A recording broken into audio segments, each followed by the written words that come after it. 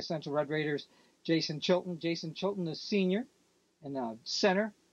And first of all, Jason, congratulations on Division One Most Valuable Player.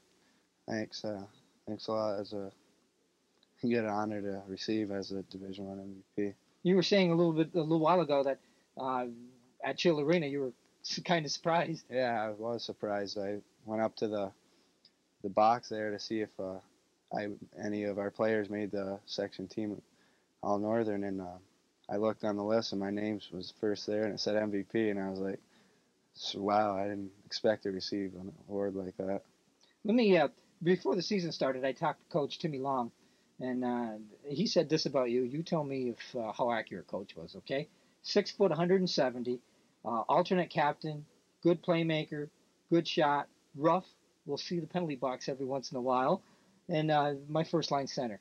Yeah. Is he accurate? Yeah, he's accurate on that. I do see the box once in a while. I like to set up plays, and I get, well, as you know, I get quite a few penalties. Your share of them, huh? Yeah. Let's talk a little bit about last season. You were with the Red Raiders, who lost in a sectional championship game, but then got an at-large bid. Mm-hmm. You won the state regional by beating Oswego 7-1. Then you went on and you won in the semifinals, 8-1 over Aquinas, I believe. And then you lost in the finals 4-3 to Suffer. So you're familiar with state play, and do you see any difference? How are you looking at this season? Are you more hungrier than last year? Well, last season we had a little bit more depth on defense. We had 3 solid lines like we do this year. Well, that'll be our key, is the 3 solid lines. Well, our defense is not as strong. We have Chris Aldis back there. He's Aldis and Smith, who are a big key in our defense. So we'll go into the Oswego game with our heads up, forechecking hard, trying to get the puck in the net, few quick goals off the start to bring down the other team. Let's talk a little bit about your season this year, playing with the line mates Derek Gladding and Josh Banberg. Yeah, Gladding, he's a real asset to our line. He likes to set up plays, feeds Banberg, who breaks in on the right wing all the time and gets that shot on the top corner, and he usually gets it when he takes that shot. Now, Coach Long separated you two guys, or your line, I should say, throughout the season at times, just to shake things up a little bit. Yeah, he wanted to see if we could make up with another line, get a few key lines going, see how the other lines work. Now, Jason Chilton not only was named the most valuable player this year in Division One, but you were also selected to Team New York and to high school select team. Can you talk a little bit about that?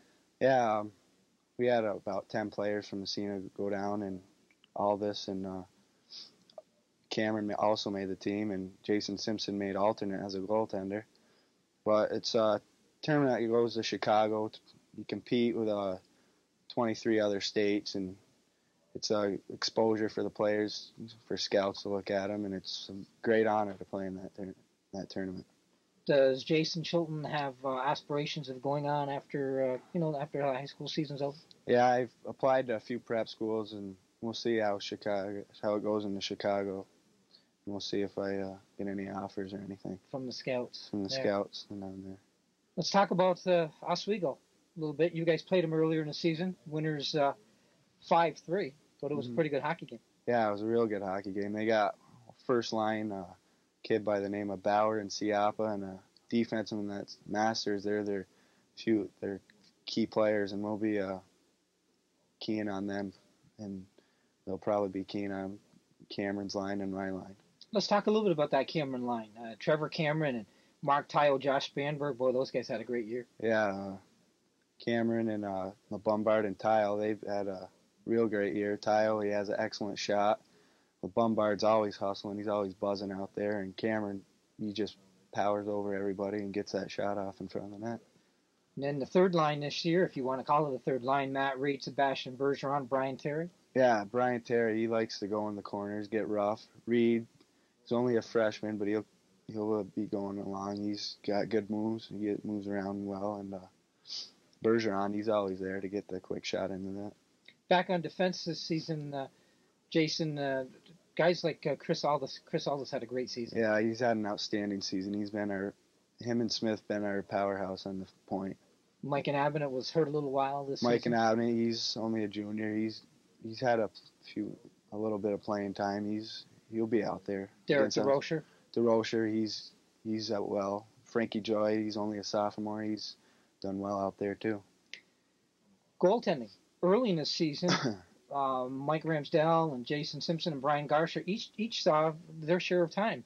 Yeah, Ramsdell, he's our top goaltender. He's been playing excellent in the last few games, really coming on.